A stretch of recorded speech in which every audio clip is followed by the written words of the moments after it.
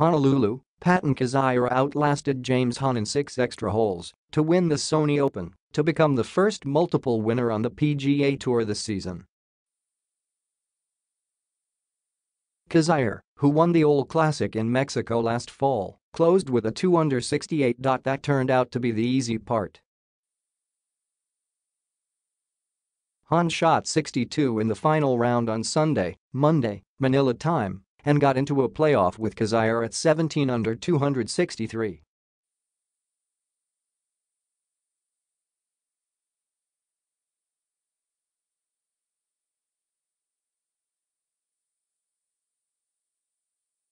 It ended on the par 3 along the Pacific Ocean when Hahn putted from right of the green to about 8 feet, and his par putt caught the lip.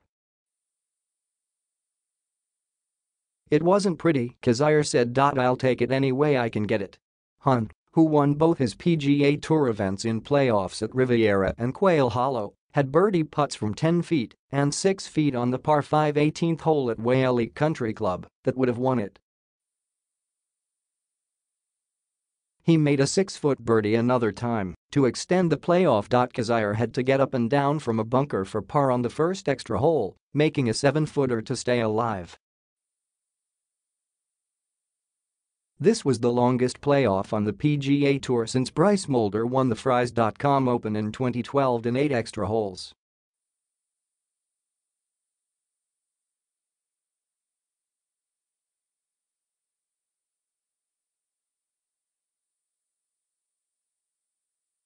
Union workers for video and audio production at Golf Channel events walked out Sunday over a labor dispute, and the network had to scramble to provide limited coverage.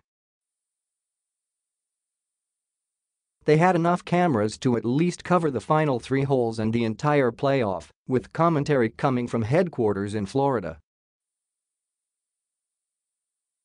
Missing from the playoff was Tom Hoge, who did everything right in his bid to win for the first time on the PGA Tour, except for one swing. He had a 1-shot lead when he was between clubs on the 16th hole and opted to hit a draw to the back left pin. He turned it too much, and it found the bunker.His next shot got hung up in the shaggy rough. He chipped it to 12 feet and missed to make double bogey to slip 1 shot behind.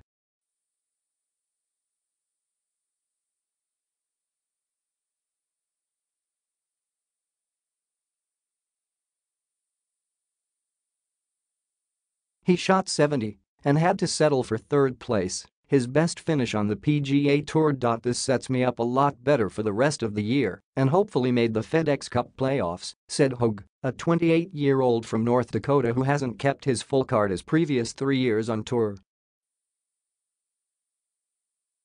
"More so just the confidence I had to play in the final group and play well today." Brian Harmon, who played in the final group at both Hawaii events, was 2 shots behind after a tap-in birdie at No. 12. But he 3-putted for bogey from long range on the 13th, took 2 shots to get out of the bunker left of the 16th green, and had to settle for a 70. He tied for 4th. Defending champion Justin Thomas closed with a 68 and tied for 14th. Jordan Spieth finished with 8 straight pars for a 66 and tied for 18th, ending his streak of 7 consecutive top 10s dating to the PGA Championship in August. Kizzire, starting the final round 1 shot behind Hoge, made all pars on the front 9 until his fortunes turned on the short par 4 10th. From the rough behind a bunker just to the right of the 10th green, his chip was running hot and looked as though it might not stay on the green until the hole got in the way and it dropped for eagle. Then, he holed a 15-foot birdie putt on the par 3 11th for his first lead of the round. Hahn finished nearly an hour ahead of the last group. He ran off 7 birdies in an 8-hole stretch starting at No. 8 to reach 17 under, only to make 3 pars coming in, including the par 5 18th. Kizzire saved par from behind the 17th in regulation and could have won with a birdie on the final hole, but from short of the green and two, his chip ran about 15 feet by the hole and he missed it on the low side to take par.